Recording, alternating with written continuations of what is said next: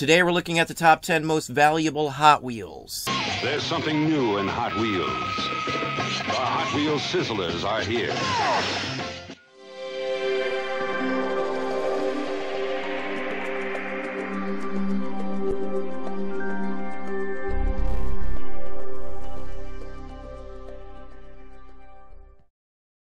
Hey, it's Don. Today we're going to look at the top 10 most valuable Hot Wheel cars right this very minute. There are tons of different versions of most of the Hot Wheels out there, especially the earlier ones. And some of the ones we're going to show you are selling for some incredibly high amounts of money right this very second.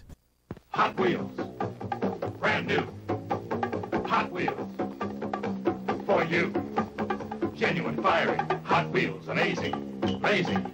Genuine fiery. Hot Wheels. Now, if you haven't grown up with Hot Wheels like I did, you may not realize all of the different varieties and versions of most all of the earlier ones especially.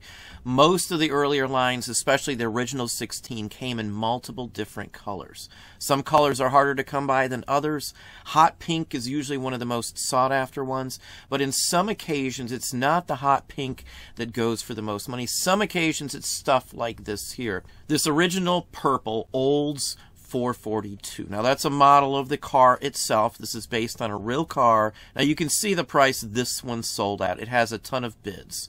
So this is a legitimate full-fledged sale for this extremely rare car. Now this is a red line. That means it's one of the earlier ones and it has literally a red line going around the tire. As you can see, all the tires will have red lines going around them. So whenever you see the word red line in the title, that is exactly what they mean. Mattel's new Hot Wheels. Collect them by themselves or get them in wild new action sets, like the drag race action set, the stunt action set, the Hot Curves race action set. Get Mattel's new Hot Wheels, the fastest metal cars you've ever seen. Now here's another example of the very same basic car itself. This is the hot pink one here. You can see the price this one sold for. Again, multiple bids, almost $4,000. A lot of these were damaged. They were left out in the yard. I myself used to put fireworks in them, blow them up in the backyard. So these do not survive in the best condition. So when you do find them in condition like this with the stickers still attached and the whole works, no broken plastic, the tires are still attached, they can go for some phenomenal amounts of money. Now you can see there is some damage to the stickers. This has a white interior. Many times there are some scarce versions of some cars where the interior will be the wrong color or the windshield and rear window will be tinted a specific color. There are different versions of most of the parts you can find. Some of those would have only been released in a limited area or in a different country or something along that line. So some of these can go for some good money because of those factors. Here's yet another Olds 442. A different sticker configuration as you can see here. None on the side panel. These all sell for $3,000 plus. It's a small, tiny little die-cast car. These were built to last, and old ones like this will still roll freely and be all set ready to go. This one's a red line as well, as you can see. Now the sticker placement as well that was done by the original owner who decked out their car can also affect the value on some of these. If the stickers were done poorly or in a really odd, bizarre pattern, it may not sell for as much because it may ruin the paint to get them off. Now here's the metallic blue version of that same Olds 442, and again over $3,000 for this fine example of this car here. This is a red line, as you can see, also white interior. This one has just a spectacular paint job. Many times you'll see issues with the paint and it'll be discolored with blotches all over it too. Now many times those can be diminished, at least in visualness. You can buff some of the paint up where it will help it a little bit, but if you don't know what you're doing, I would not recommend ever touching the paint on one of these vintage ones. Now this one's my favorite. This is the light green. Some people call it an apple green. Just spectacular paint job on this car. You can tell by the price also, over $2,000. It also has the button that was issued with the car originally in its blister pack. Now you can see the button there as well. It basically is of the car you're buying. So whatever version of car you have, the button's going to match it in the middle. This was made to like clip onto your pocket or your collar or something also, or your bike even. You can see the splotches colors in the paint in this one here. Some colors were more prone to splotch like this when it sat around. I think it has to do with the interaction of the metal. A 1977 Hot Wheels cars, custom styled from bumper to tailpipe, with paint jobs that look like they're straight from an out-of-sight car show. And yet another Olds 442. You can see it's a different color yet, a reddish rust color here. Now these remind me of the paint jobs you'd see the candy apple red in the 50s, 60s, and even into the 70s. You can see by the price on this one here, highly sought after. The color makes the car. Now if you notice this one here, this one does not have the white interior. This one has a dark, I'm not sure if it's blue or black in this one here, but it does not have the same interior. It is the exact same car though, just a different interior as well as a different color. So you might have been able to find a white interior on this very same color also. This car, as I've shown you, comes in multiple different colors and versions. So it's not just one style you need to collect if you want them all. You have to collect the actual interior color versions, maybe the windshield version, as I said, as well as multiple different paint jobs. Now here's an NOS, new old stock, right on the card itself. Nice blister, the whole works. It has the button that I was talking about mounted on the card, just like you see it here. Spectacular piece. Price-wise depends on the condition, the type of car, how rare it is, and the color scheme itself. Now this one is unpunched, meaning that above the letter T of the word hot, right at the very top, no one punched out the hole to mount this on a pegboard display in a store. So this is about as good as you will get on something like this. The bubble itself looks to be intact. It doesn't look to be mucked with or anything else like that. Now, as I said, they did come with a sticker sheet that you could place onto the car yourself. It is in the bottom of the bubble, as you can see here. So many people didn't put them on. Many people just like the straight stock look of the car. Now, it's not always the old original ones that carry some value. Now, one of the lines is called the Treasure Hunt series, and some of those cars were very scarce in specific colors, styles, or car itself. So some of those can go for some pretty good money. And this is one of the hotter ones from 1995. This is the Camaro, the white Camaro here. You can see it went for almost $2,000. There are other examples of this one selling in this very same price range. Even if you find this car loose, it can still sell for some pretty darn decent money. This is the 67 Camaro, and as you can see, this is number 3 of 12. So if you wanted to get all of the treasure hunts, you would have to hunt all over the place to get all 12 cars. Some stores may have only gotten a couple altogether of some of the treasure hunts. They may have gotten all the same ones. Certain ones are extremely hard, and you had to really hunt. Again, hence the name Treasure Hunt. Hot Wheels, amazing, blazing, genuine, fiery. Hot Wheels, sporty, new, genuine, fiery, whizzing, sizzling, amazing, blazing. Hot Wheels. Amazing, blazing, super, future, Hot Wheels show and go-kart. Now this is a 55 Bel Air Gasser here. This one here can sell for thousands, even if it's loose out of the package. This is more like a stock car, a racing car. As you can see, it's got the size 327 cubic inch engine. It's called the Candy Striper. It has actual stock racing stickers all over it. Copies of real ones also, like the eyes you see down there. This one's sealed, as you can see, and numbered. So this one's limited to 4,000 individual ones, and this is car number 1072.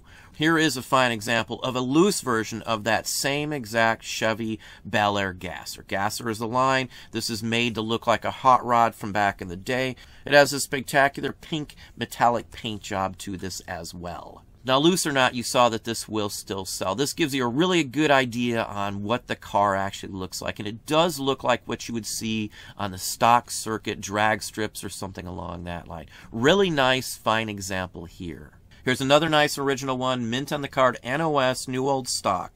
This is the Open Fire. Each one had a model name to it. A large chunk of Hot Wheels are fantasy cars. They never existed in real life. All of the names are listed on the bottom and actually stamped into the bottom, as well as all of the date markings and the manufacturer locations, such as Hong Kong or wherever it may have been made. Now, you can even see the name Open Fire also on the back cardboard of this. It's usually marked there. The bottom of the car will also say that as well. Now, this one has been punched. It was on a peg. You can see some creases on the top also, but still a very nice new old stock NOS car. Look at those colors. It's Mattel's Hot Wheels flying colors, racy colors, with details so bold and colors so bright on 24 flying colors cars.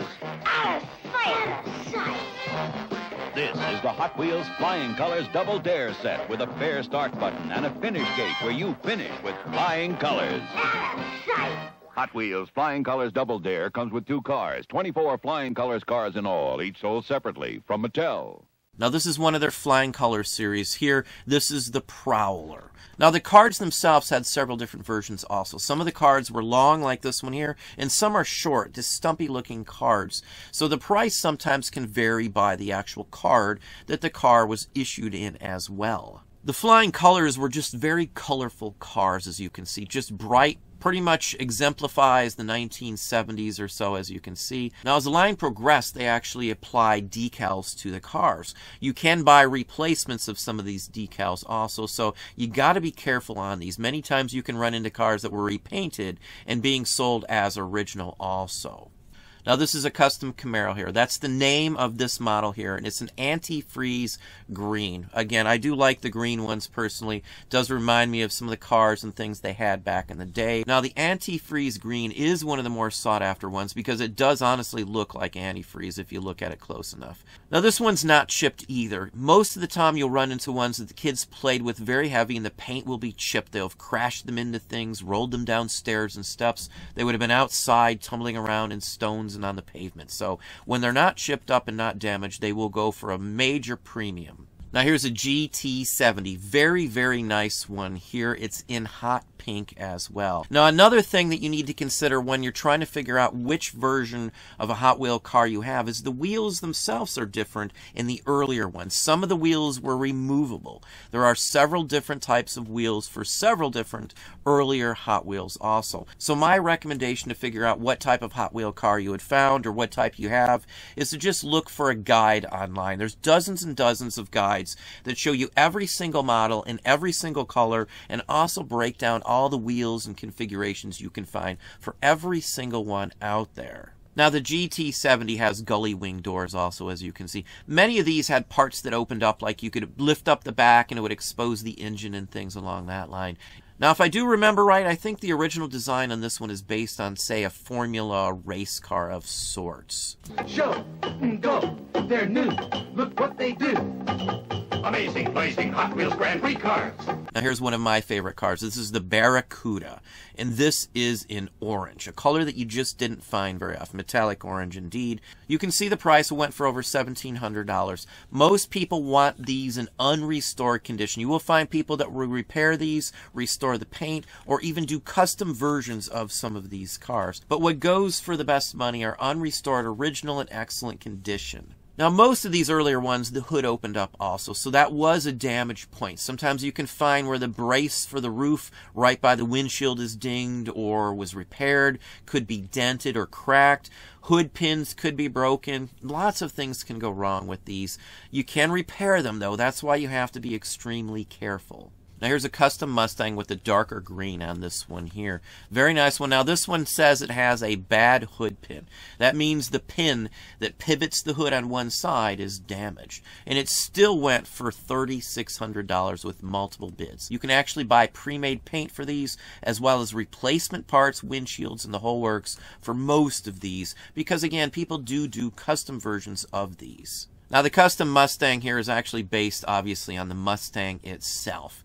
Very fine example here, as you can see. Hood opens up, you can see the hood marks there. Excellent paint job on this one, light colored interior. Now another issue a lot of these can face is the windshield and rear windows can be warped or shrunk a little bit. That's something else, as I said, that could be repaired. So you got to be careful to make sure that everything is original to the actual car itself.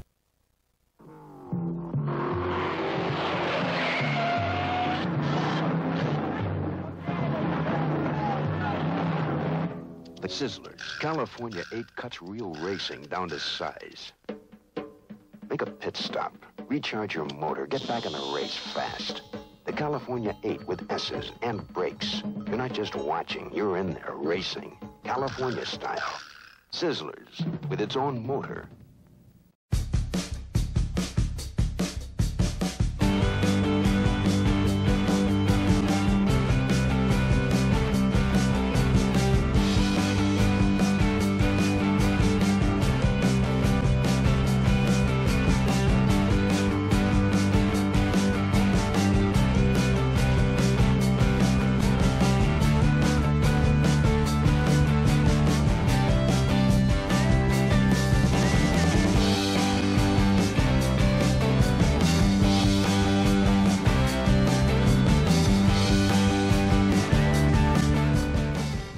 Well, there we have it. Hopefully that gave you some ideas, some thoughts. If you enjoyed this video, please hit that like button down below. You can also hit the bell icon to be notified if I post new content or go live.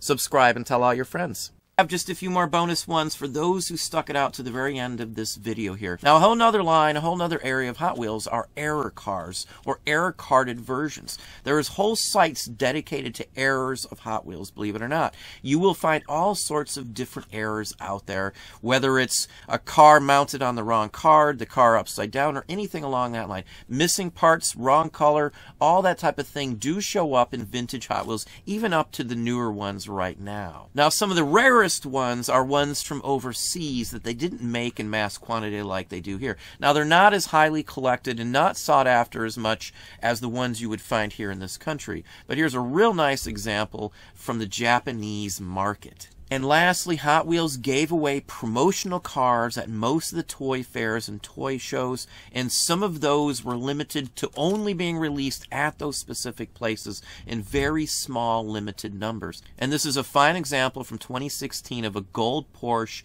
934 Turbo. Still in the original packaging, the case even has the tissue paper, just as it was pulled out of the box that this was given out at the fair itself. Amazing, blazing Hot Wheels, custom classics new. They do what they do, faster than you can see. See? See the 1969 genuine, fiery Hot Wheels. Get them alone or in super action sets at your authorized Hot Wheels dealer. The one and only Mattel Hot Wheels. They're cool.